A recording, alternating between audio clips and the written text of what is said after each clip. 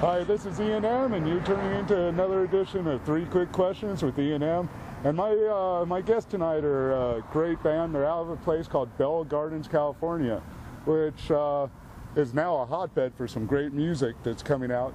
And I'm going to let my guests introduce themselves. So can you guys introduce yourselves and what you do in the band? Oh, sure. Sure. I'm Michael Price, and I'm a singer. I'm Nero Martinez. I'm the drummer. Eric, a bass player. I'm Dorian. I play guitar, and I'm Big Papa. Big Papa. And together, these 4 are Black Mambas.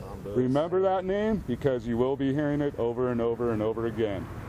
But my first question to you guys is, you guys come out of Bell Gardens, which isn't really known for your primitive rock and roll. Yeah. How did you guys get into primitive rock and roll, being from Bell Gardens? That's a very good question, actually. It all, I mean, Talking stories. yeah. You know, we were fortunate enough that we had good friends that were a little bit older than us that actually introduced us to some really good music. And I mean, there isn't. I mean, we're not gonna lie. Out of Bell Gardens, there's not a lot of people that listen to a lot of the primitive rock and roll type of shit. Yeah. So we're fortunate enough to actually to know a good hand of people that actually know some good music, and they've actually introduced it to us. Then out of that, it just kind of grew. Yeah, I mean, out of just hanging out in Bell Gardens, there wasn't parties that we wanted to go party to, and so pretty much start playing our own music, throwing our own parties.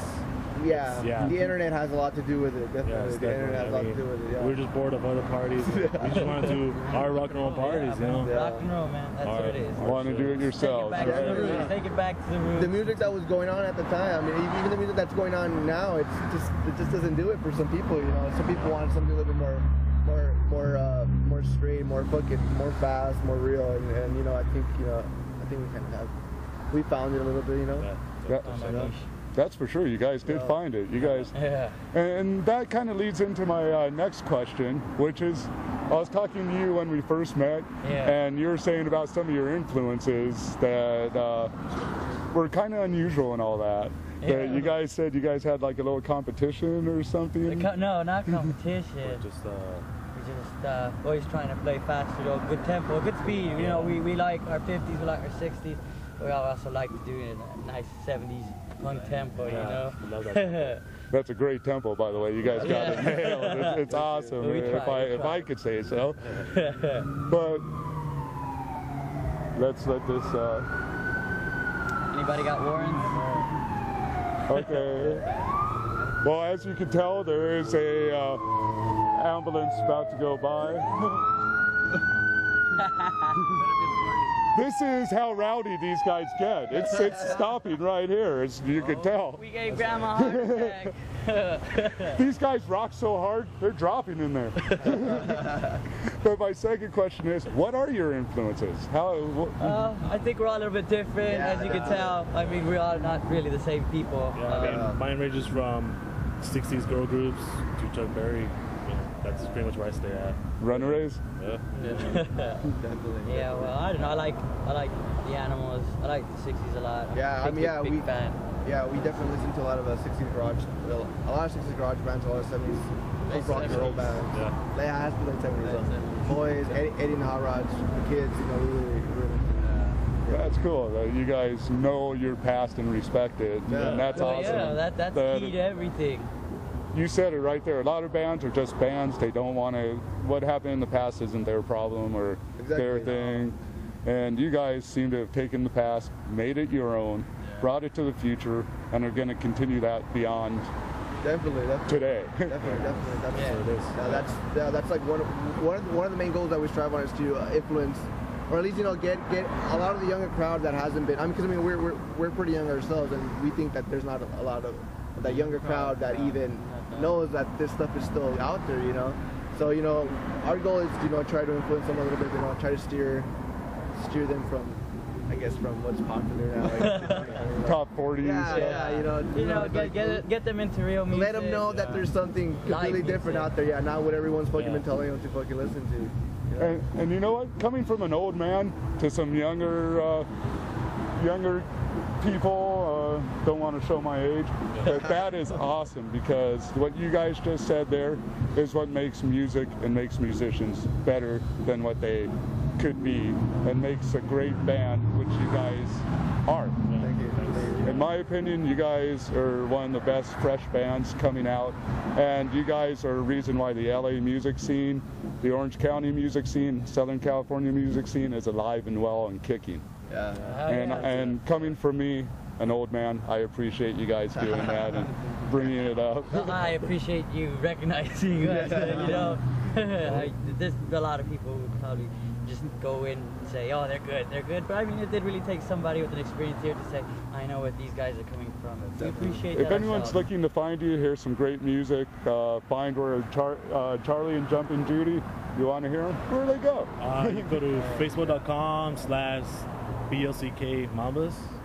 You can check us out on YouTube. YouTube Black Mambas Club Robert Stomper. There's a playlist there. Yeah. We still have a River Nation account. Our tracks are up. People can hear us up online. You know, and demos are usually held out to people Live that actually like come out to the live shows. Live shows. You want a demo from us? You come out and you get come one. and earn that shit. Yeah. And speaking of their live shows, if there's 1 member to 4 members, you're going to get a show. Believe me, they don't need all 4 members to kick ass, but it really helps. These guys are just ass kickers 1 to 4. That's all I could say. And for a second time, 3 quick questions. Wants to thank Black Mambas. I want to thank them once again for being the LA music scene, bringing the LA music scene up and making it what it is, and bringing Bell Gardens, and I'm sure you're going to be putting them on the map soon, and you guys are going to be influencing younger generations, which is kind of strange to say now. But once again, I want to thank some of the best guys and one of the best bands. If you haven't seen them, like they said, their live shows, some bands, their albums are great. You go see them live, they suck. These guys are albums great, live's great. So you're not going to be disappointed if you're driving down listening to them. You see them, you drive home listening to them again, you're not going to be disappointed. So for 3 quick questions, this is E&M, Black Mambas. Be sure to check in on Facebook. Be sure to listen to them. That's all I can say. I can't stress it enough. Greatest guys, great band, and we are... Esa es la última. It's the last song. Due to time constraints.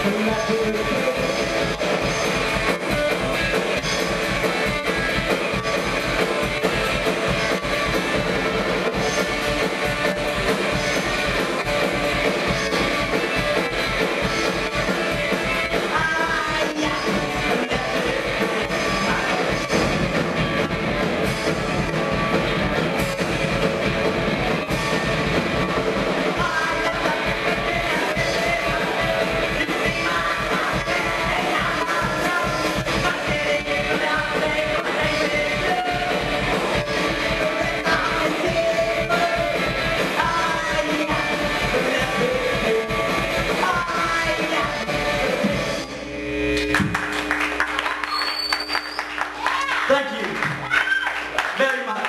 Muchas gracias. We are Black Mambas. Come on, people. Hasta luego, Y'all come back amigos. now. Rock and roll.